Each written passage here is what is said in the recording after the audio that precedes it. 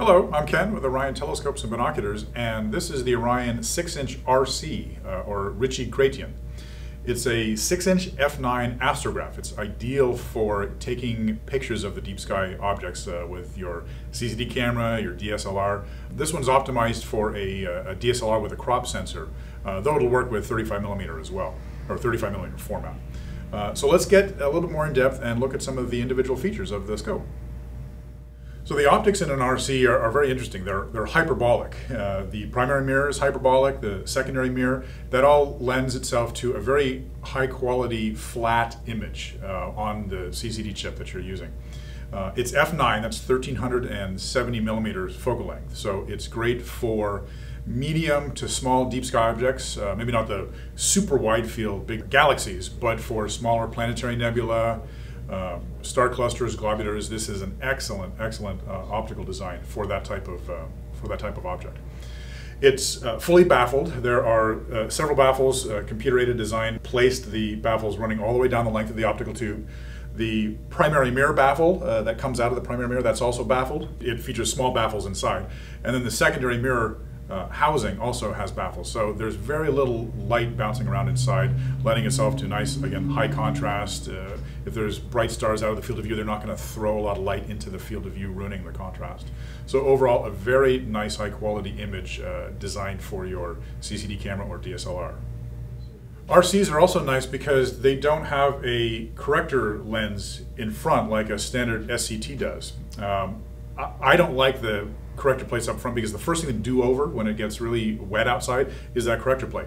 So you've got to have a dew shield or a dew zap or something to heat the lens. Well, this doesn't have that, so it's a nice clean image without needing extra power to heat the elements. If you can see inside, you can see those baffles that I talked about. The scope is fully baffled all the way down, the tube, the primary baffle, and the secondary baffle. And then you can probably see the mirror down on the bottom as well. The mirrors, like I said, are hyperbolic, and they are also enhanced coated. They've got a 96% reflectivity on both the primary and secondary. Some other features of the RC, if you look on the back here, you've got the 2-inch Crayford focuser. So again, a nice high-quality 2-inch Crayford. An RC has a very long back focus, just like an SCT. There's several inches out the back. So in fact, this one, when you rack it all the way in, you've got about 6 inches of back focus. So the light comes to focus down here, 6 inches away. What that means is you can put filter wheels in front, focal reducers, off-axis guiders, anything you want in front of the camera to enhance the view or the quality of the image that you're going to be taking. So plenty of room for added accessories. It's a 2-inch focuser, comes with a step-down adapter. It's got a brass compression ring on both the step-down adapter and on the main focuser, so it's not going to mar the surface of your the barrel of your camera or your eyepiece or whatever you're putting in there. And it grabs it securely and safely and holds the camera on very tightly. The focuser itself is rotatable. I can loosen it here and then rotate the focuser 360 degrees to find the best position for when I'm focusing the camera, and then lock it back down. And then if you see the focus knob here, it's got a 10-to-1 reduction. So here's your 1-to-1 speed, and then here's your 10-to-1 reduction. So you can get critical focus just by simply turning the slow motion control on the focus wheel. On the top, we've placed 2 finder brackets. This is the dovetail finder here, and then also over here as well.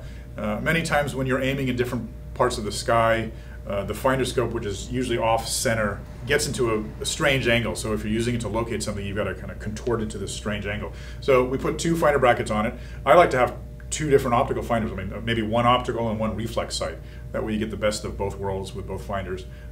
Just for your convenience, it's easy to always have a finder within easy access.